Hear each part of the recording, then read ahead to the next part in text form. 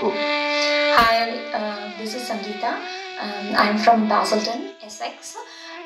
Thank you, Darshana and SIS team for this opportunity. நான் இங்கே வந்து பேச போகிறது வந்து ஹிருதயகமலம் கோலத்தை பற்றி. What is ஹிருதயகமலம் கோலம்? What is the significance of this column and how to draw this column? இதை பற்றி தான் நான் இங்கே பேச போகிறேன். ஹிருதயகமலம் column, as the name says, Hridaya means heart, Kamalam means lotus.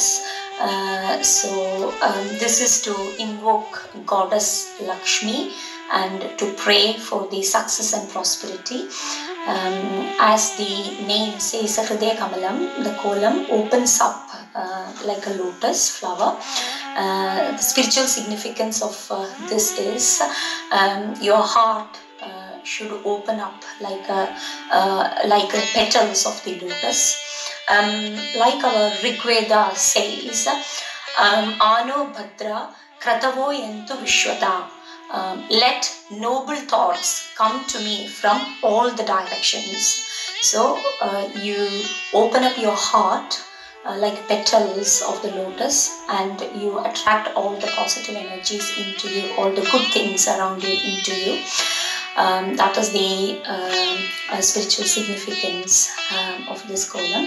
In the column, the center is the most important point of this column.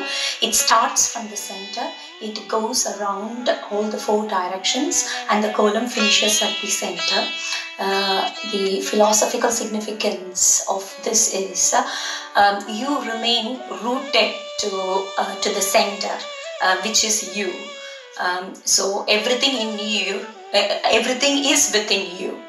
So in the journey of your life, you go around in different directions, you travel, and then at the end you have to come back to yourself. That is, you should be rooted in yourself as an individual.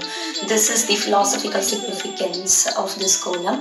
The one who practices or who draws this column on a regular basis is to remind themselves about